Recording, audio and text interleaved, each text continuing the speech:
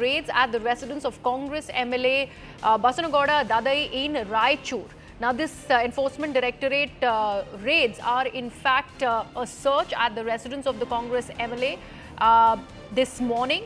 And Basanagouda Daddal is also the chairperson, remember, of the Scheduled Tribe Welfare Board, where he's currently attending the investigation, as his name is also in the Scheduled Tribe Welfare Corporation scam.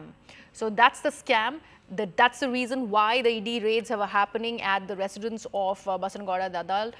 Let's actually take this across to Akshara, who's joining us on the broadcast. Akshara, just brief our viewers, what are these raids all about, and a bit more about this ST Welfare Corporation scam.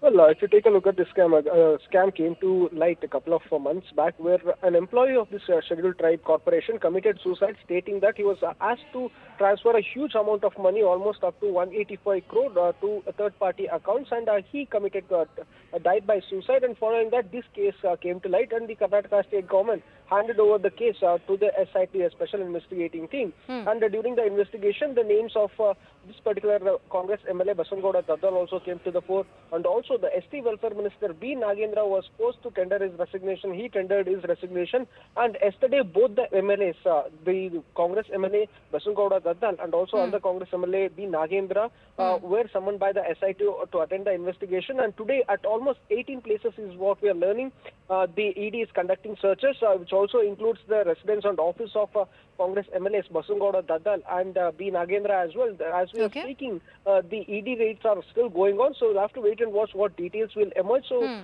that's the latest update pertaining to the ED raids that are being conducted pertaining to the scam of the Scheduled Tribe Corporation. Akshara, around what time in the morning has the raid started?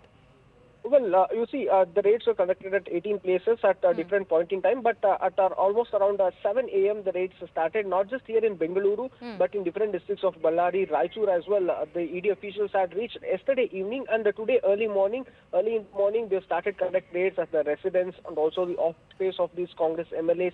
Not just these Congress MLAs, few of the residents and office space of the workers and officials of this Scheduled Tribe Corporation as well. So multiple raids are being conducted, and what we are learning to, what we're getting to understand is that a few of the officials of Union Bank of India are also being raided, because this is where the amount was deposited. And also, if you say that officials of Union Bank of India were also involved in the transfer of huge amount of money from this Scheduled Tribe Corporation to a third-party account. So these are the places where the raids are being conducted. So we'll have to wait and watch if the police officials take any officials or the Congress MLAs into the investigation again.